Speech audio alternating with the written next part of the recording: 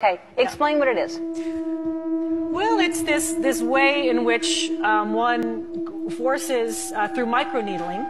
It's like a little roller with these. Some of you, I think many of you know it. And it pushes through the skin and ruptures the collagen, and then boosts it. And you look like a burn victim for a day, but then it pushes. What are you pushing into the skin, Sarah? Sandra? Sarah?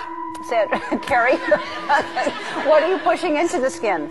Well, you push in whatever the facialist would like to insert into your pores. But what is it? It is an extraction from a piece of skin that came from a young person far, far away, and they somehow figured out how to extract. It's foreskin from a Korean baby. That's what it is. Okay. Who comes up with this? I don't think, and it's not like I'm lying there with little pieces all over my face.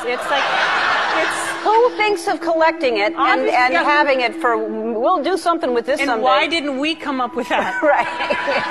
Yeah. Have been in a good relationship for quite a moment now. Yeah. Years. Yeah, for 7 years. Now he's an early 30 and you're a late 50. Yeah. But somehow you both look the same age there. I mean, you know, there's something to be said for being with a younger man. I suck baby's blood and put it on my face.